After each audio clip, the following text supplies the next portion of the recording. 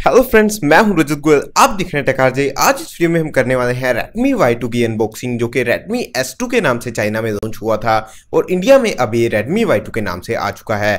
पीछे की तरफ यहाँ पर कुछ स्पेसिफिकेशंस लिखी गई हैं जिनको आप पढ़ सकते हैं। यहाँ पर कुछ और स्पेसिफिकेशंस भी यहाँ पर मेंशन की गई हैं। Dedicated SD card slot, 3000 mAh की battery, face unlock, fingerprint sensor और MIUI 9 मेड इन इंडिया भी यहाँ पर लिखा गया है, जैसे कि आप देख सकते हैं।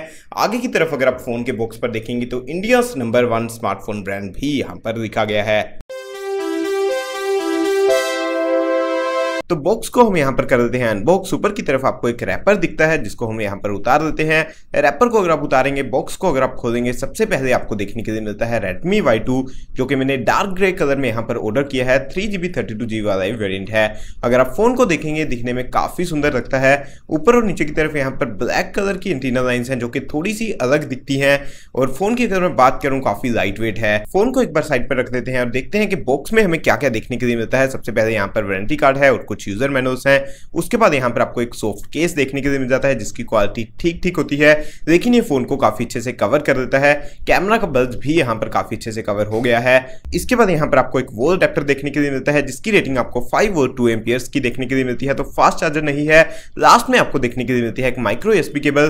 तो टाइप C पोर्ट भी यहाँ पर आपको देखने के लिए नहीं मिलता है। बाकी सब यहाँ पर रखते हैं साइड में और वापिस से आ जाते हैं फोन पर। फोन के फिजिकल ओवरव्यू की सबसे पहले अगर आप बात करें तो ऊपर की तरफ यहाँ पर 3.5mm ऑडियो जैक है, IR ब्लास्टर है और एक माइक है नॉइस कैंसलेशन के लिए। नीचे की तरफ आपको देखने के लिए मिलता है एक माइक्रो USB पोर्ट, एक प्राइमरी माइक्रोफोन है, उसी के साथ एक लाउड स्पीकर ग्रिल आपको देखने के लिए मिलती है। लेफ्ट साइड पर यहाँ पर आपको देखने के लिए मिलती है एक सिम ट्रे जो कि dedicated micro SD card slot के साथ आती है। यहाँ पर आप देख सकते हैं फ्रेंड्स, 3 स्लॉट्स आपको यहाँ पर देखने के लिए मिलते हैं। राइट साइड में आपको वॉल्यूम रोकर्स और पावर की देखने के लिए मिल जाती है। पीछे की तरफ अगर आप देखेंगे तो 12+5 मेगापिक्सल के डुअल रियर कैमरास हैं, फिंगरप्रिंट सेंसर है, MI की ब्रांडिंग भी यहाँ पर देखने के लिए मिलती है।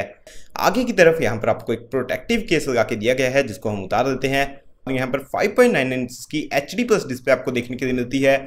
ऊपर यहाँ पर है 16 मेगापिक्सल का कैमरा, एक ईयरपीस, उसी के साथ यहाँ पर नोटिफिकेशन लाइट और LED फ्लैश लाइट भी देखने के लिए मिल जाएगी। फोन को हम कर देते हैं टर्न ऑन।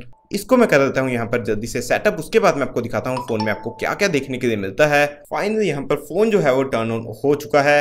इसको हम कर देते हैं अनलॉक पैटर्न से और यहाँ पर अगर आप देखेंगे, सबसे पहले हम चल जाते हैं सेटिंग्स में और अबाउट फोन में देख लेते हैं कि कौन सा MIUI का वर्जन है। यहाँ पर आप देख सकते हैं MIUI ग्लोबल 9.5 आपको देखने के लिए मिलता है, तो यहाँ पर एक अच्छी चीज़ है। उसी के साथ आप रैम यहाँ पर देख सकते हैं 3GB वाला वेरिएंट है। इंटरनल स्टोरेज की अगर आप बात करें, लगभग 22.98GB अवेलेबल आपको मिलती है 32GB में से। फिंगरप्रिंट सेंसर की स्पीड जल्दी से हम सबसे पहले देख लेते हैं, जो कि मैंने ऑलरेडी सेटअप कर दिया था। यहाँ पर फिंगरप्रिंट सेंसर मेरे हिसाब से काफ़ी तेज़ है। जैसे ही आप टच करते हैं, हाफ सेकंड भी नहीं लगता और फ़ोन जो है वो अनलॉक हो जाता है। हाफ सेकंड से भी मेरे हिसाब से यहाँ पर बहुत कम टाइम लगता है और फ़ोन जो है वो अनलॉक हो जाता है। जल्दी से हम फेस अनलॉक को भी सेटअप कर देते हैं। देखते हैं फेस अनलॉक यहाँ पर कैसा देखने के लिए मिलता है।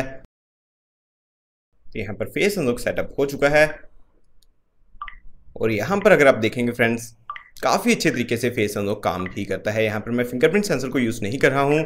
जैसे ही मैं फ़ोन को वेक करता हूँ, फ़ोन जो है वो बड़ी तेज़ी से अनलॉक हो जाता है।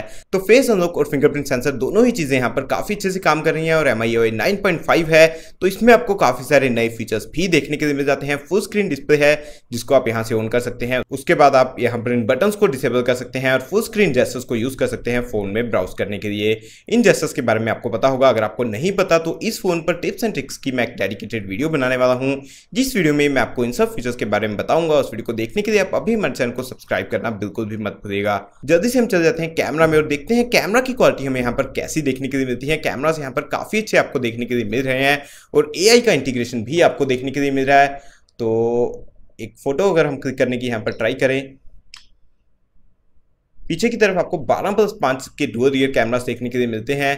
क्वालिटी यहाँ पर अगर आप देखेंगे तो सिंपल फोटो मैंने क्लिक की है, काफ़ी अच्छी यहाँ पर आ चुकी है। उसी के साथ यहाँ पर आपको पोर्ट्रेट मोड भी देखने के लिए मिलता है। और यहाँ पर अगर आप देखेंगे, जो प्रॉब्लम आपको Redmi Note 5 Pro में देखने के लिए मिल रही थी, वो मेरे हिसाब से अभी यहाँ पर भी देखने के लिए मिल रही है। ये प्रॉब्लम हालांकि 9.5 के अपडेट में वहाँ पर फिक्स हो चुकी थी। जैसे ही आप पोर्ट्रेट मोड में जाते हैं, थोड़ा जूम आपको कैमरा में देखने के लिए मिल जाता है। आई होप कि ये प्रॉब्लम यहाँ पर भी बहुत जल्दी सोल्व हो जाएगी। अगर आप चल जाएंगे वीडियो मोड में, सबसे पहले वीडियो की सेटिंग्स में हम जाकर देखते हैं कि कौन सा मोड यहाँ पर सपोर्ट करता है।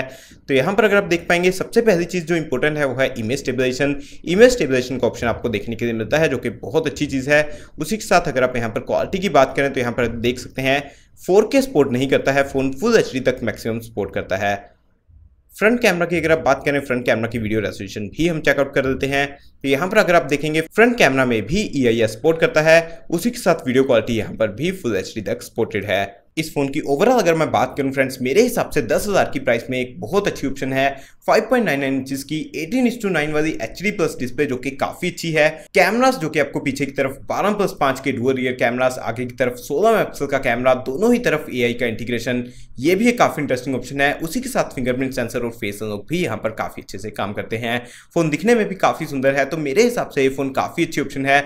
उसी के साथ यहाँ पर आपको dedicated micro SD card slot भी देखने के लिए मिल रहा है। तो मेरे हिसाब से 10,000 की प्राइस में काफी अच्छी ऑप्शन है। अभी के इस वीडियो में इतना ही फ्रेंड्स। अगर आपको वीडियो अच्छी लगी तो उसको लाइक करना बिल्कुल मत भूलिएगा।